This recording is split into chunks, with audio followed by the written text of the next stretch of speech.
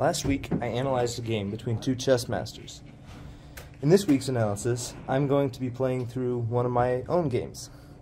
This game was played in the Iowa Grades Championship back in November. I had the black pieces, and my opponent, a student of West High, had the white pieces. He was about 15 or 20 points lower rated than me, so not a huge jump in rating, so we were pretty much equal level. Up until this point in the tournament, I had been doing very well. I was a perfect 3 out of 3, and I had won my games in crushing manner against some less rated opponents than me. I was definitely in the front running for my section, and this game would be very important because I was playing somebody at my level and I would need to at least hold a draw as black. My opponent begins the game with d4, and here black has two options. They can play d5 or knight f6, which is what I play. My opponent plays bishop f5, I play e6, my opponent plays knight f3, and I play c5.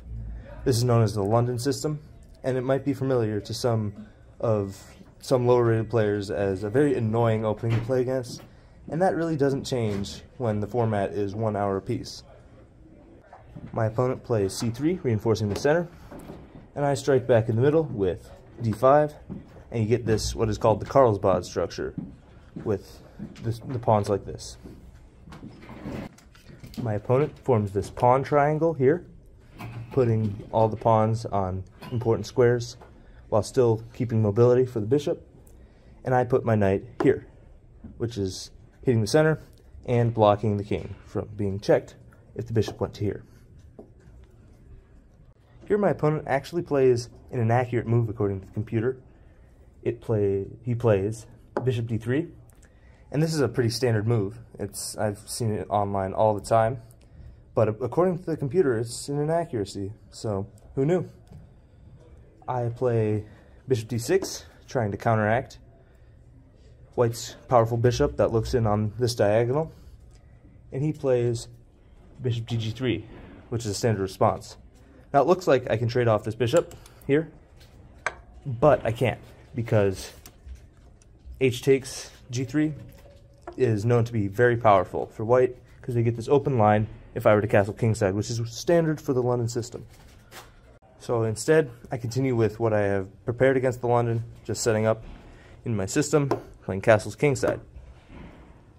My opponent brings his knight, knight b d2, bringing it into the game, maybe looking for a push into the center this way, or just trying to activate one of his inactive pieces. And here, I make a blunder on move 6. I blunder a whole piece with move bishop d7. So there are a variety of reasons or excuses I could give for this, but the real reason is I just was thinking too prophylactically, too far ahead, especially in the London system, which is a pretty low-key opening, and I just missed the fact that white can take right here and just win a piece. But fortunately, my opponent didn't do that. He blunders right back, goes knight e5. Now, I'm still not doing well. I surrendered all the good moves I had made. I gave those up by that blunder, but I'm not down a piece. And so in the game, I was sitting there and I was thinking, I was going into damage control mode, and so I decided to take here. And the idea is that even if he takes with the bishop, I'm going to take with the knight, and so he has to double his e-pawns. When I looked at this game further, this is an idea that happens in the London a lot, and this pawn, the justification is that this pawn is still really good, even though in the long term it will become weak. Here I make another inaccuracy by dropping my knight back to e8. I'm sure there are better moves, but once again, I'm trying to stem the blood flow a little bit here and try and get back into the game that I know well rather than one that my opponent controls. My opponent plays f4.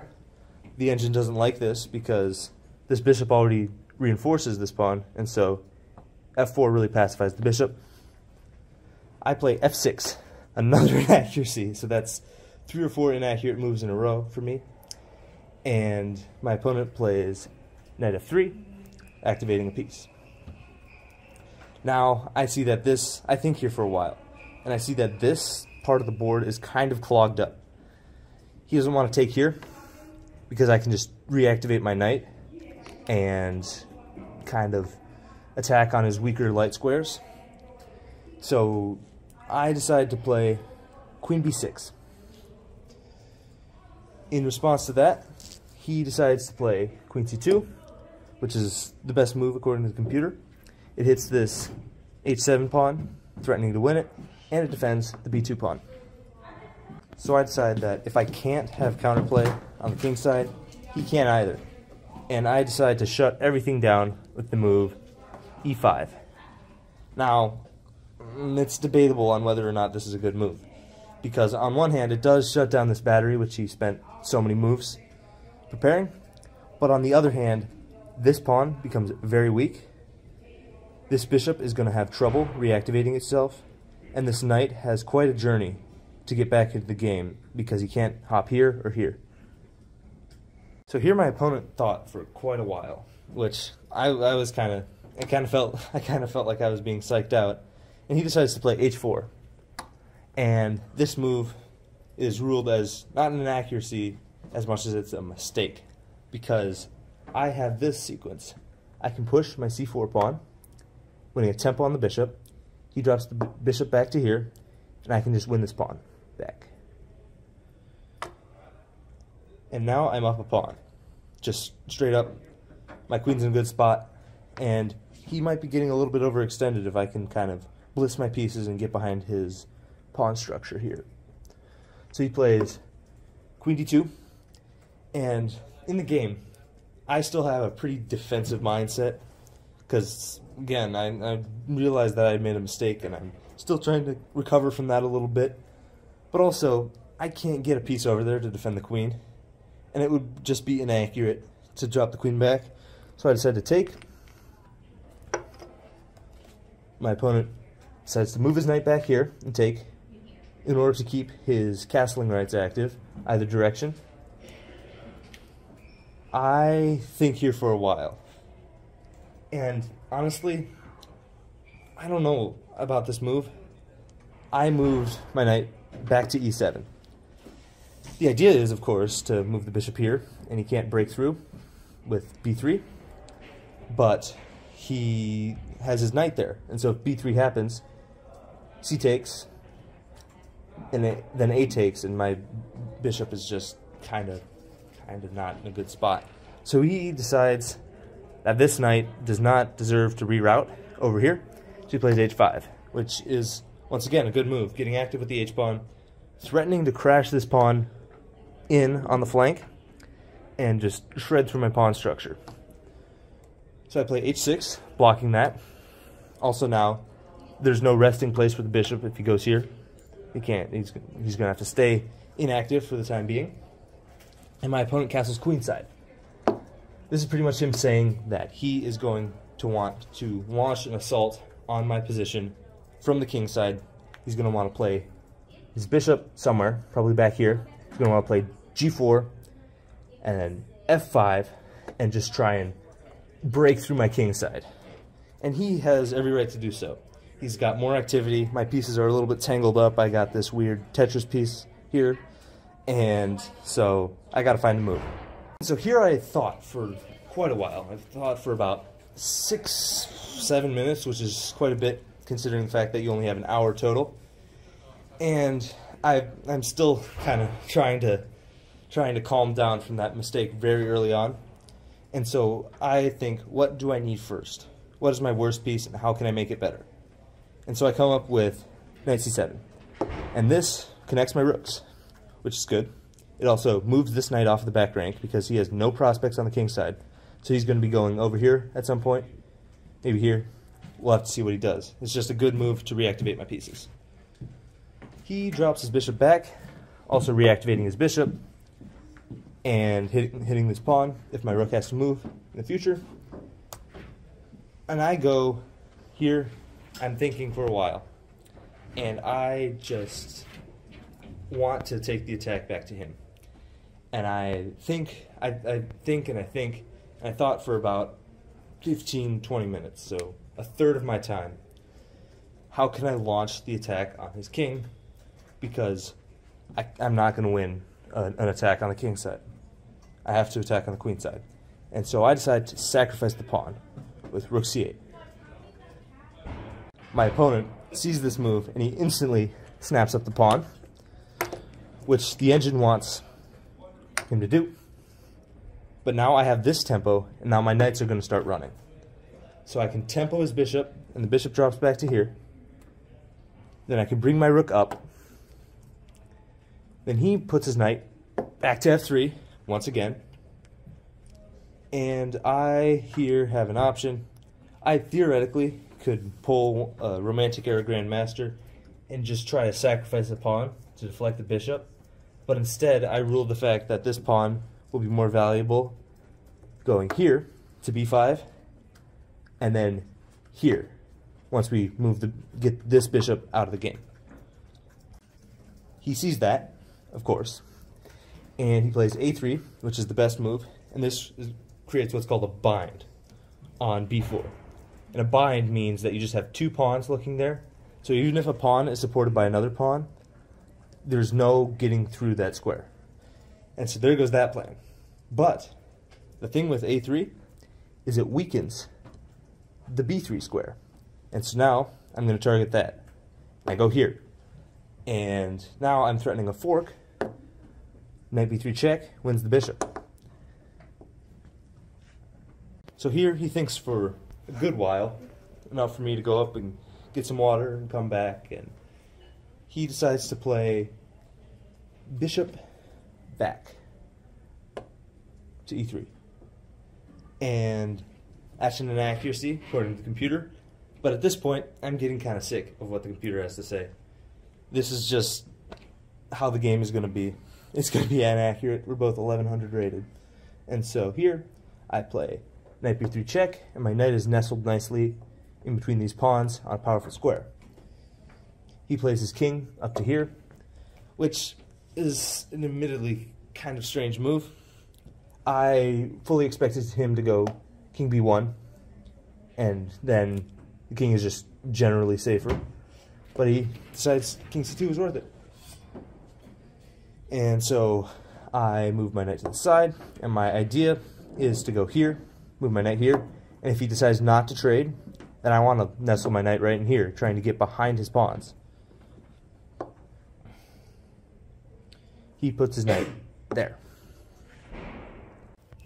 Now I follow through with that plan, and I decide to go here. There's no taking on this because my worst piece is defending it. So at least that. Right now I have my light squared bishop defending my two backwards pawns, and now these knights lock into the white position a little bit well, and they're going to be kind of my source of salvation. So he thinks here for a while and decides that it's not worth it to go after these knights right now, and he goes rook g1. And rook g1 was a move that I didn't even consider. I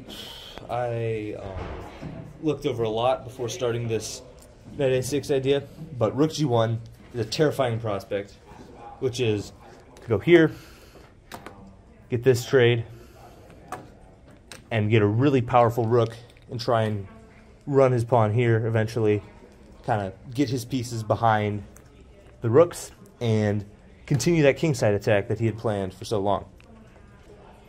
And so I play knight to e4 right there, and my knight is quite good there actually. The engine doesn't want me to play that move right away, but my idea was if he takes right here and then I take with check, he takes if he wants to. He might not want to expose his bishop that badly, but I can go right here, and there's a fork, and there's nothing he can do. I'm going to win a bishop or an exchange. And my opponent blunders here. He plays g4, and the engine has decreed that that move is premature. The engine says that after I play b4, pushing my b pawn into that bind here that I'm better. I haven't analyzed this game to an extent that I've analyzed some of my games, so I didn't really look into why this is good. But this, I don't know, it just feels arbitrary. It just feels like I am just throwing a pawn in there, and I wouldn't have found that move if I had analyzed this for hours on end. And at this time, I have about 20 minutes left on my clock.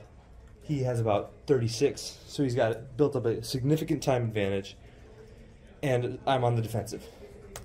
So I decide to chop this, and so there's nothing hitting this pawn anymore. Bishop takes back, and I'm going to try and just turtle up with my... These pieces really aren't doing a lot, and I'm just going to try and cozy up around my king and sustain my defensive. And so I take this, which is very scary because it opens up a line for him directly into my king. Now his rook can congregate there, and it is going to be a very powerful threat. I bring my rook back, continuing to turtle up. My idea was, there's nothing here. I'm counterattacking this, so he has to make another inactive move here with his bishop or something along those lines. And in hindsight, this move is very strange. He puts his rook back. Now I can only assume that he didn't like the idea of my knight ending up here, but his bishop is on this line and it really can't move off of this diagonal, and so it defends that. And now I'm starting, I see that the fact that that was not a great move, and I decide that I'm going to try and chip away at some of his offensive assets. I decide to go bishop e8, which isn't actually a horrible move according to the engine. The engine thinks it's an inaccuracy, but my idea is to go rook here and try and mount pressure and chop away at that pawn. He goes here.